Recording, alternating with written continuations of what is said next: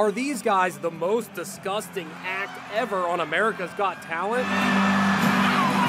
They grossed out everyone with water, ketchup, mustard, and raw egg. Judge Simon Cowell couldn't believe what he was seeing. It's the most stupid act we've ever had on the finals of AGT. We caught up with them today. The guys are known as the Human Fountains. Turns out they're lifelong friends from Denver who won first place in a high school talent show. Yep, they've been spitting into each other's mouths since they were teenagers. I am the resident germaphobe. I make sure we keep to health standards, a lot of vitamin C, zinc, elderberry. Our main goal was to create something that makes people laugh and smile, and that's what we want to do.